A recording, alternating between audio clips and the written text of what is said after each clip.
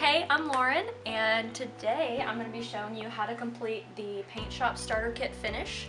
It is our finish that's really easy to do. You only need these items that come in our starter kit. It includes some cheesecloth, a color of your choice. We're going to be using the Swedish gray today. And then some finishing wax and 600 grit sandpaper, as well as a waxing brush and one of our natural bristle brushes. So I've cleaned the chair and I put on my first coat of the Swedish gray, and I'm going to go back in with my natural bristle brush, this one right here, and start my second coat. So I've just got a little bit of paint on there, and this brush will hold a lot of paint. It's big.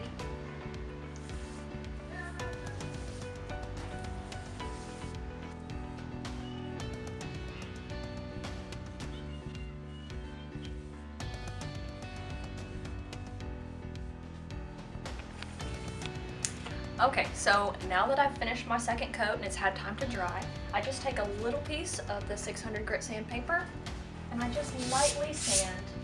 Not enough to distress or take any paint away. All I'm doing is softening up that paint and maybe taking care of a few brush strokes that are lingering. It makes it really nice and soft to the touch.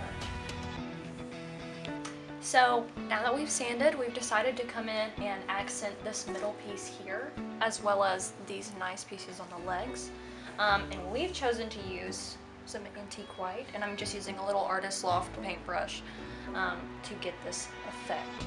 But to add an accent, so an extra color doesn't necessarily come with the kit, but our sample pots are only $12.50, and you could easily cover all 6 chairs with one sample pot.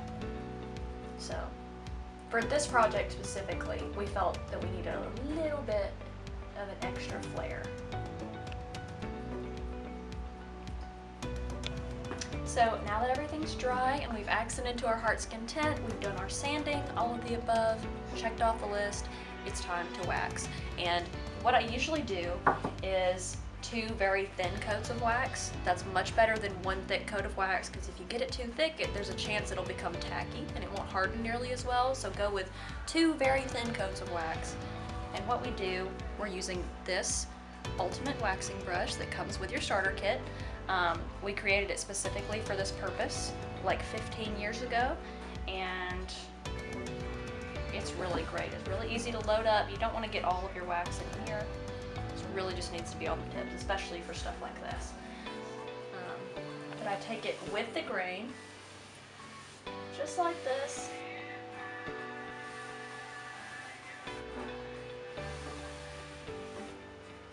And then just like Mr. Miyagi, after we wax on, we wax off, just to get rid of the excess.